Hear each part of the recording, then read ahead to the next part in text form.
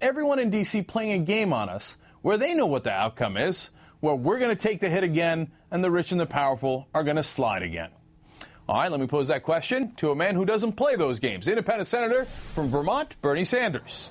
Senator, great to have you here.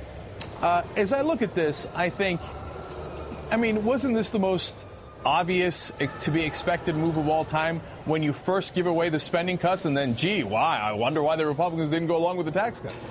Well, Cenk, I think you hit the nail right on the head. And here's the pity of it all. By overwhelming numbers in every single poll that I have seen, the American people believe that deficit reduction must be accomplished through shared sacrifice.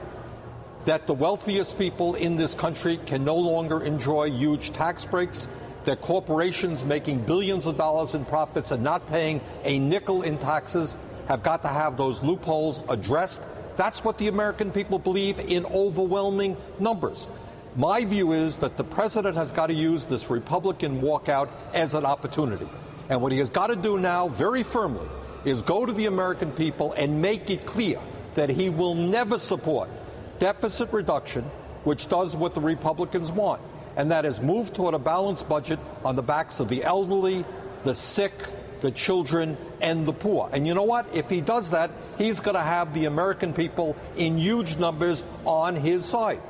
When Mitch McConnell says, they want tax increases, what we are talking about is undoing Bush's tax breaks for the rich, plugging loopholes which allow millionaires and billionaires to stash their money in the Cayman Islands and not pay a nickel in taxes. When we say we want to address those issues, the American people are with us. The president must take that fight to the people. Senator Sanders, I wish the president listened to you. That would be awesome. That would be perfectly logical. You would have the people behind you. I really doubt it. So I'm going to ask you a question about whether you think the White House is a little naive or if somehow the fix is in. Because I want to show you a clip from earlier. After we gave away all the tax cuts again to the rich, the president was asked about what's going to happen during these negotiations. And an interesting response. Let's look at that. When you say that it would seem they'll have a significant amount of leverage over the White House, what do you mean? Look, here's my expectation, and I'll take John Boehner at his word, that nobody, Democrat or Republican, is willing to see the full faith and credit of the United States government collapse. That would not be a good thing to happen. Senator Sanders, when I saw that happening when it happened, I was like, really? He's going to take Boehner at his word? I look at that and I really wonder. I mean, and you're in Washington, you're a senator, you know better than I do. I think, can he possibly mean that? Does he really think that Boehner would say, I'll do whatever you want. I'll just do what I told you I was going to do. Sure, I'll put taxes on the table. You can't believe that, can you? The president understands that for the first time in our history, not paying our debts in a world economy which is on very shaky grounds would be a very bad thing, and the president is clearly right. But on the other hand, what we also know, Cenk, is the Republicans are tough. And they understand the repercussions of this, but they are prepared to take it to the president. And I think the dynamic of it is that they assume that they're going to be firm and that they are going to prevail and that the White House and the Democrats will collapse. And again, the absurdity of this is the vast majority of the people support the Democratic proposal. And what the president has got to say is, if you choose, Republicans, to not raise the debt ceiling, if you refuse for the first time in American history not to pay our debts, and if we enter a depression or huge kinds of financial instability, the American people will know that that responsibility is on your shoulders. You are the ones who have done it.